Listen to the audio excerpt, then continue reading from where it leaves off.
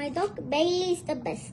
When we learned about good citizens in school, my teacher asked us to think of ways we could become good citizens.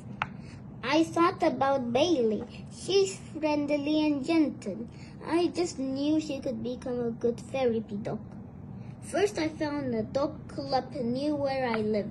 My mom took Bailey there.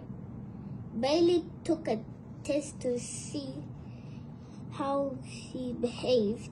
She was calm and acted welcome with strangers. She listened to commands. After some training classes, we became a therapy dog team. Now my mom and I take Bailey to visit people. Bailey gives them comfort and love. I like raising a therapy dog. We are